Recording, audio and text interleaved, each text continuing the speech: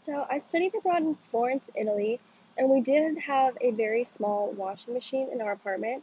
So you couldn't do a big load like you would do at home in the United States, but you could still do some clothes, and there was no dryer, so I would just hang my clothes outside on the clothesline, and they would dry pretty quickly like that. But sometimes I would have to hang some stuff in my room also if I didn't have enough space.